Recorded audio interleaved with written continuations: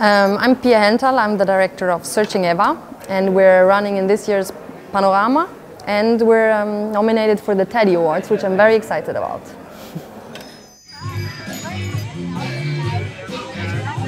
There are like 4 people who have seen my book. My mother,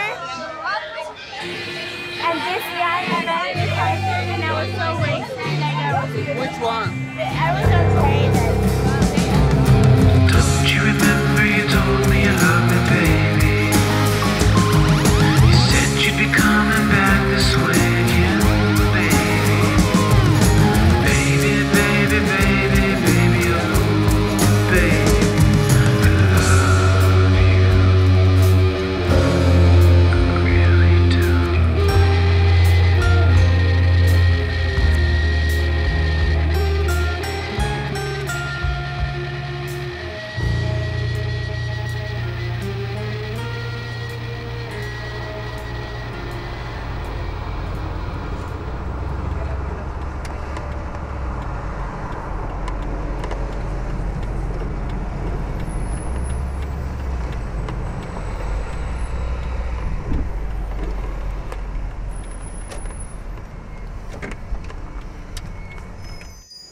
Hi, welcome to the 33rd Teddy Award. My name is Zsombor Bobák, and this time we are discussing the movie Searching Eva with director Pia Hellenthal. Hi, welcome to the Teddy Awards, welcome to the Berlinale. So tell us about how did this journey started with Eva, how did the whole idea come about? So I think it was in 2014 when Giorgia Malatrassi, the co-author and creative producer, came to me. We were working together. Yeah. And she came to my desk and she said, Pia, I'm not sure if it's because I'm really bored at work or if this blog here is really genius. So read it and check it out and let me know. And I read it and I couldn't stop. I was just like reading on and on and on, and I was going backwards because Eva started from a very young age on. So I just kind of read her years backwards. Yeah. And I was just really I don't know, I think I was really captured on the first side because she was just so brutally honest. I mean, apart from the fact that of course she's like cool looking and it seemed to have a very exciting, out of the norm life, she just like so honest, and she just shared everything as if there was no filter that we usually come across when we meet people for the first time. Right. There's things they show and there's things they're ashamed of. And Eva seemed to be not ashamed of the things I'm ashamed of. And I was just so like, nice, that must be so freeing to have that. Yeah, right. And I mean, it's all, and it appears in the movie as well as like kind of a double-sided sword, I would say, in the sense that so many people leave her comments throughout the movie where they say that they felt very empowered by it and very inspired, and it really helped them to overcome some insecurities that they had. But then we of course have like all these comments that, oh my god, you're disgusting and what is this that you are doing. So I think that was a very interesting dynamic in the film. Can you tell us a bit about that? Yeah, I mean, it's, for me it was also two-sided, because on the first glance I found like on her blog a community of kids, mainly women, but kids from all over the world that felt somehow inspired by Eva. You know, if she was writing about like an idiotic fashion photographer who grabbed her boobs while doing the shoot and she spoke very honest about it, all of a sudden a bunch of girls started to talk about bad experiences with men, and there arose like a picture of women in society that I have never kind of felt like was that was before Me Too. That I've never felt in such a like a dense, big picture before, you know. So I was a lot of girls and guys that felt not represented by society felt really inspired by her, and it was like an open space to communicate and to share life experiences. On the other hand, you have voices that judge her life that are also really representative of this society that Eva is trying to escape from, where they're trying to put her in a box, where they're trying to define her, where they're very moralistic towards her life, very Catholic sometimes, where they say, okay, you've had many sex partners this life, or why don't you shave your armpits, you're such a beautiful girl, or why don't you smile more, or where you feel like you can tell by the comments so much about the convention these people come from, and the way they would like to see a girl live her life. So these sides were, I felt, really in contrast to each other, but at the same time really representative of society.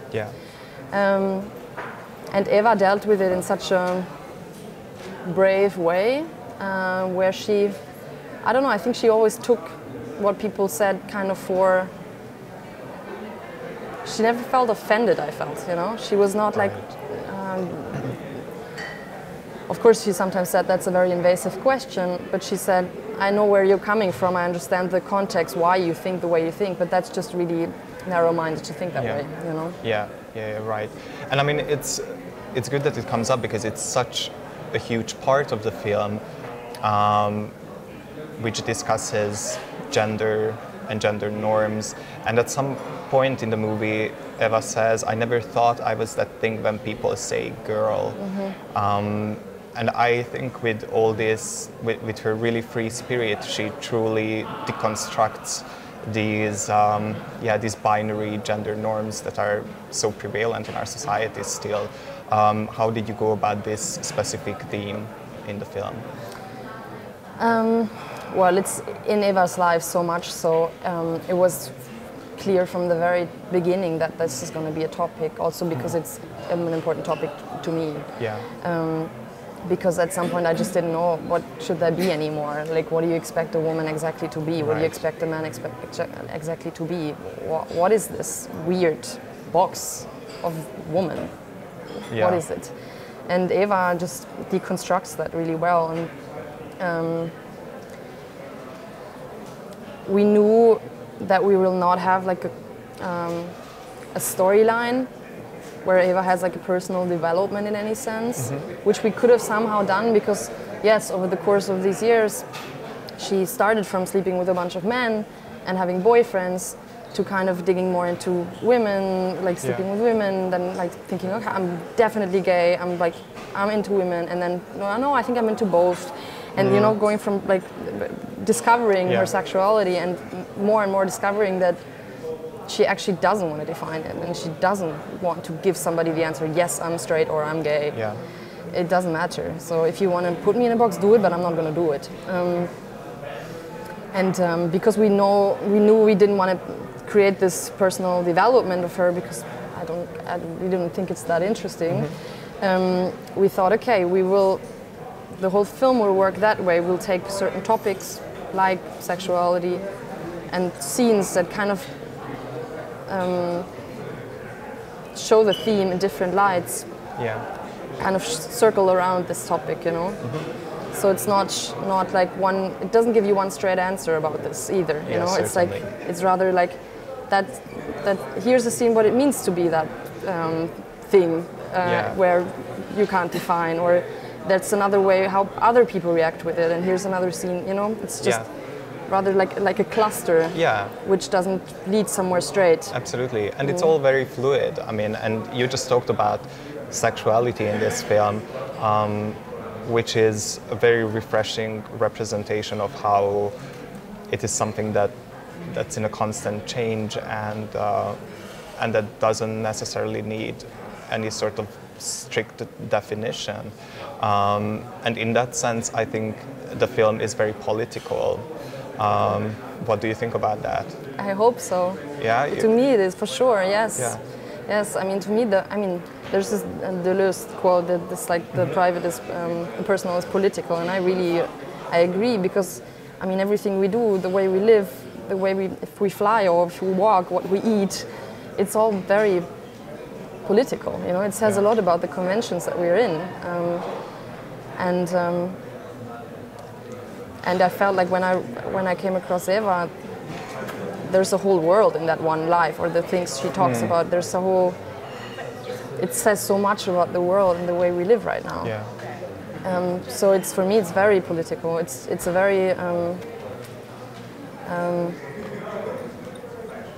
there's in Utopia that Eva somehow creates that I love. Yeah, and this particular fluidity, it also translates very well to your filmmaking process, to the visuality of this film. There are many different techniques used in it. There are many different textures, a lot that refers back to internet art, a lot that refers back to social media. Then there are all these, maybe one could say, classical, very stylized images in the film. So how did this come? What was your approach visually and cinematically to this story?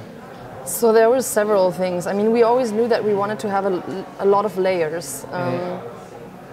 The one layer must be Eva's life, just a very ground layer is like, okay, it's all going to happen on the stage of Eva's life. Yeah. And then there's the layer of topics that we want to bring across that are really current topics, but really also important for us right now. And are naturally kind of coming out of Eva's life. And then there's the layer of the feedback of the followers. Yeah. And then there's the layer of Eva's self-representation, you know? Yeah. And then there's the layer of, we want to make very clear that this film is not a portrait about one girl and it's the truth about this one girl and it's going to reveal the behind the curtain of Eva Collet. That's the truth that that's the thing she puts out there and that's the truth the film is going to show. No. Yeah. We were not interested in it. We were really trying to make a film that was super self-aware it's a film and the audience is super self-aware that it's an audience and it's looking at a girl and judging the girl and you're kind of left with your judgment towards her alone in the cinema. And you can make out of it whatever you want, but that's just your truth and it's not the... Yeah. Because Eva just said this very nice thing when I asked her to make a little line about the film. She said, this is a film about a girl in the process of self-abolishment. The girl isn't me because representation is a lie. And I think it's true. There's no fucking way that we can put her in a picture and it's going to be the truth, you know? And it's not interesting either. We just treat the things that she brings up and kind of throw it back on the audience, I think. And the cinematic approach, I think we wanted this film to be as undefinable as Eva. Yeah. It could have never been a straight narrative, because that would have just not make any sense with her, you know? It would have defeated. Yeah, it needs to be the spirit, out of the norm. It needs to be fluid as well. It needs to change from a very classical picture to a very documentary picture to something very staged. It needs to bring all of these together and be one and still be whole. It needs to still function as a whole thing, but not be so definable. So it was important for us to, but it was difficult. Huh? I mean, but it's definitely the case because, I mean, the audience definitely gets a sense as if it's a documentary, but it's at the same time really not. Like you also feel that, I don't know, like there is a lot of playing with us and it's very self-aware of the whole performance aspect of putting yourself out so deeply as Eva does in this film. So I think there is definitely this undefinable character about the film, which was also very exciting for me as someone from the audience, because another technique that came across is that Eva quite often looks back at you. Nice. Like she stares at you. You got that? Nice. And then you are a bit like, ooh, what's happening? So like this whole, because you get so immersed in this looking at her, and then all of a sudden like you get back that gaze. Was this something that you wanted to play with? It was super important for me. I was thinking that I will never get, like, it's never going to be happening that people get this, but I'm so happy that you did. I think it's very prominent. Yeah, so. nice. No, that was really important for me, that you have, you know, it's like, I think that's also very a thing about women, you know, you're so used to getting looked at. There's this thing, I think Kate Sampreno said it, she's like, the girl is like a tourist constantly looking at herself from the outside. Yeah. And I think that's really true. Like when you grow up as a girl, you're so used to the gaze. I mean, you look at yourself with the gaze of the other because you're just so used to being looked at. Yeah. And so it was for me really important that at Eva at some point is not the object of the film anymore, but the subject looking back at you. And to me, the moment where I hoped that it would happen was the moment where she kind of gives you the summary of the documentary and says, this is the film here. Yeah. And then she lays down and the music comes, and then at the end of the picture she smiles at you. Yeah. And you kind of like feel, yeah, like oops. Yeah. Okay, she's there, she knows I'm here Busted. too. So yeah, I'm happy that you totally feel that way. And actually, I mean, the film explicitly deals with this gaze, especially on female bodies. And I think Eva says something like, whose responsibility it is that I'm being looked at. Is it my responsibility or is it yours, like staring at me and looking at me and following me in the context of social media? Yeah. What did you wanted to explore about this phenomenon? Because this is also something that I think is very urgent in our times when people spend so much time on social media, just like gazing at others and really diving into their lives while remaining detached from their reality. Yeah, somehow. Well, as I said, to me it was important that the audience knows that we know they are there, that they're part of this that there's a triangle. Yeah. You know, the film at the beginning says I'm a film, and Eva looks at us, and we're like, okay, there's a character, and we know she's kind of self-aware of that, you know. So I must be the audience then, and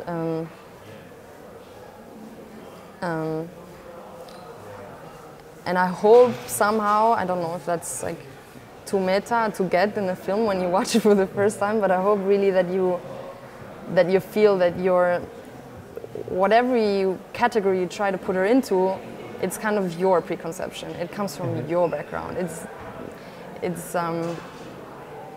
It's your moral values you grew up with, and that you try to put it into question, and you try to wonder, is it really the way I want to look at the world and the way I want to look at myself? Because my first real struggle I had when I came across Eva was that I was really like thrown back on myself, and I realized how much self-hatred I had internalized. And that I really was, during the shooting of the film, like getting rid of bullshit one bit at a time, more and more and more and more. And it really opened like another way to look at the world and at myself somehow, you know, because I realized, okay, this whole, it's not society around me that is patriarchal or is doesn't like me. It's just me that I'm already like censoring myself so much, and I'm ashamed of certain things, and I thought it was super liberated and free, and no. Yeah, you know? Right. I mean, that's interesting to know, because the film certainly invites you as an audience to question these preconceptions that you have, and how you look at this character, and also how you look at this film. So it's interesting to know that like it went like that for you as well. Another topic that appears in the film, and I think it was super important and super refreshing to see a representation like that, is sex work. So can you talk a bit about that and how you went about representing it? Because I think it was very special in this film. In what way? I think it was refreshing in the sense that, you know, we don't often see representation of sex work as a choice, as something that actually liberates the person, and yeah, so I think it kind of defeated these stereotypes of what sex work can mean within society. Yeah, so I think, okay, the whole sex work topic is like, I have to split somehow between two things, because one important topic is work for definitely. For Eva, and also for us, I think, in the society that we're in right now, because Eva kind of said with 14, I try to work as little as possible, because I just don't want to be in like a one workerist identity somehow. And she kind of chose the job where she has to work the least, where she gets the most money for the shortest amount of time. And which hurts the least somehow. So for her, it's really work. It's nothing that, if she wouldn't do it if she didn't need money, for sure. It's not like that she loves it. It's still work, and it's still something that she could, if she could, she would get rid of it. There's my editor right there. Sorry, now I lost. Now I'm confused. Yeah, it's sex and work. Sorry, back, yeah. And so, yeah, she once said, for example, when we shot with the sugar daddy and he was asking her some questions, why she's doing it, why doesn't she get a real job? She gets this question so much. Why don't you study? You're such a smart girl, you could study. Why don't you make money with your writing, blah, blah, blah, blah, blah. And she said, look, I mean, for me, you've done massages before. You got your money with massages. So for me, it's nothing but a massage. Instead, I just give it with my pussy. You know, that's it. Why do you make such a holy thing out of my vagina? Like, why? This is also somewhat like a very Catholic thing. It's not any different than my hand, you know. So we try to go about sex work like that. It's nothing less or more than a job she does, and it liberates her in the sense that she can have a lot of free time, and that she can have her own money, and that she's not defined by a boss 8 hours a day, where she is probably, I mean, doing it for 3 years. You form your head around this job, you know. So we try to show it that way. Yeah, absolutely. And then there is another topic which... maybe I can say one more thing about that, actually. Please. Because I think what the big problem with sex work is that it always gets thrown into the same box with sex work that is not, that women don't do freely, you know, where they're forced into sex work. And it's somehow always, sex work is just one thing, the forced one and the not forced one, but it's just like a very different thing. So that was good to see in the film, for sure. So there is also, the film deals with the topic of home. Eva moves constantly, like she just can't stay in one place, even though she says that she's a Berliner now. Also, she visits quite frequently back to her parents. What could home mean in this very undefined world that she lives with, that is her world? Yeah, that's what, I mean, her words to this was like, I never really experienced the home, so, which means I can recreate, like decide for myself what it is and recreate it new. And I think what her home is always kind of where she feels at home at that point, but it doesn't need to be so necessarily a place. Sometimes it's a person,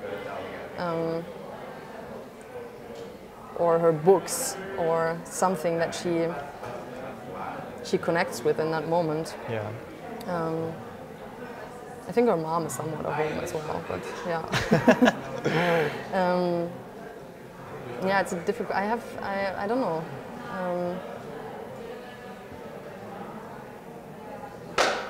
Yeah, I mean, it can be an open thing for sure. Yeah, there is no need for a specific answer, obviously. Let's talk a bit about social media as well, because this is an important tool for Eva to to communicate with others and for self-expression. How do you see this whole social media landscape, which also appears in the movie? In general? Yeah. Yeah. Well, it's there, so. It's definitely there. I don't know. I don't have like an answer to that really. I don't think it's like either good or bad. It's just like somehow it's an extension of real life. Yeah. Just faster and more intense. Yeah. But the same dynamics somehow appear there, you know. I was just talking with Eva about the internet in general, and somehow it's like I feel like there is like a potential of a utopia where voices are very, like there's a big possible of democratizing, I don't know if that's the right term in English. Democratizing, voices, you know, because everybody can have one. And that's what I just said in the beginning, where I felt, wow, there's a whole world of girls that are connected just through social media, and all of a sudden there could be a movement, you know. So there's this potential, but then of course it's been capitalized like everything else as well, and so there's the other end of this too. But that's just also just real life in another layer, you know. Yeah. It's nothing else, I think. Yeah. Would you consider, even though this is quite a weird question about this particular film, which tries to avoid any sort of definition, but would you consider, maybe I will ask the question like this, would you consider that your film follows a specifically queer logic? I hope so. You hope so? Yes. I really hope so, because everything else would mean that there's a certain definition of it. Yeah, right. So I hope so, very much. Yeah. Well, I'm quite certain about it. At least that's what I got as a feeling. Good. So Pia, thank you so much. Thank you so much. I wish you all the best for the Berlinale. Thank you. And I hope that we will see each other soon again, maybe with another movie. Thank you. Thank you.